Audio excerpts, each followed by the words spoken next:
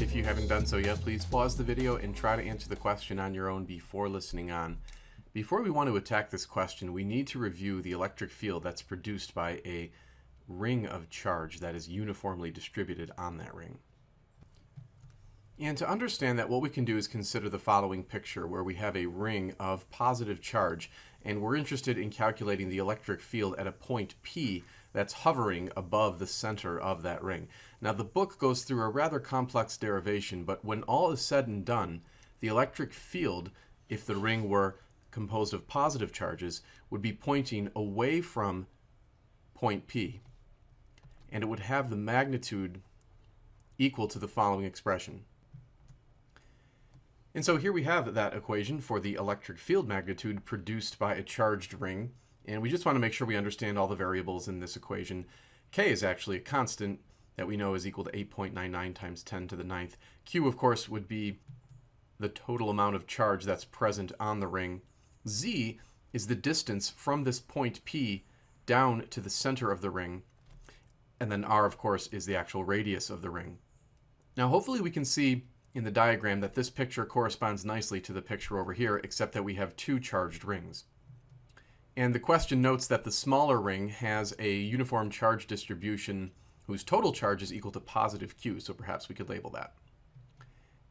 And as we just noted, when the ring contains positive charge, then the electric field at this point P is going to point away from the center of that ring. So we can project an electric field vector upward. And in order to get a net electric field of 0 at point P, we would have to have an electric field vector of equal magnitude but opposite direction in order to cancel out the electric field that's pointing upward. So we can project an electric field downward, and we can label that E prime. And since the electric field would be pointing downward towards the rings, that means that this larger outer ring must bear negative charge, because when the ring contains negative charge, the electric field vector points towards that ring of negative charge. So looking at this picture, we can begin to write the following equation. We know that the electric field that's pointing upward has to be equal in magnitude to the electric field that's pointing downward. And then we'll use this expression for the electric fields that are present in this equation. So what we'll do is substitute for the red colored electric field this expression, and then we'll do the same thing for the blue electric field. Now we just want to note a couple of things about this equation. The charge that's present on the smaller ring was given to us as positive Q. So we can substitute positive Q in for that charge. For the ring of negative charge, we don't know that charge. That's actually what we're looking for, so we'll just call it Q prime for now. Also, the radii are important. If we look back at the picture, we can see that the radius of the smaller ring was labeled as capital R, and then the radius of the larger ring is R prime. So that means in the equation we have to fill in R and then R prime, which we have shown right here. However, R prime is equal to 3 times R. So we're going to substitute 3 times R in for the R prime. Now we can simplify this equation by essentially dividing both sides by kz. So in essence, the kz's are going to cancel out. Now algebraically, we can't cancel the z that appears on the left and right hand side because it's part of this single term z squared plus r squared to the 3 halves. So we actually have to come up with an expression for z. We can see from this general picture that z is the distance from the point of interest all the way down to the center. So in our diagram, that distance would be from here all the way down to the center. However, that distance is given to us in the question as being equal to 2 times the radius.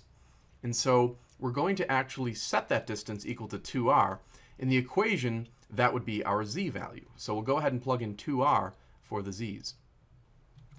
We can simplify each of the denominators just a little bit here. We have 2r, all of which is squared, so that's going to become 4r squared, plus another r squared will be 5r squared. So we'll write 5r squared as the new denominator on the left side, but still raised to the 3 halves. And then on the right-hand side's denominator, we have 2r, all of which is squared, and 3r, all of which is squared. So we're going to have 4r squared plus 9r squared, which will become 13r squared. Now, let's go ahead finally and try to solve for q prime. We can actually multiply both sides of the equation by this term so that we essentially move it over to the numerator of the left-hand side. We could then perhaps just rewrite this a little bit so it looks a little tidier. And then this can actually be simplified since both quantities are being raised to the 3/2 power. We can actually write it as follows. And then, of course, if we look carefully, the r squareds will cancel. And then we have what we had sought, the charge q prime in terms of the charge that was present on the smaller ring, which was capital Q. We can actually pick up our calculators and simplify this expression here. And when we do that, we get 4.19 times capital Q is equal to the magnitude of charge on the larger ring. Now, don't forget we had concluded that the charge on the larger ring was negative, so we actually need to stick a negative sign in front of this to account for that fact. So this would be the final answer.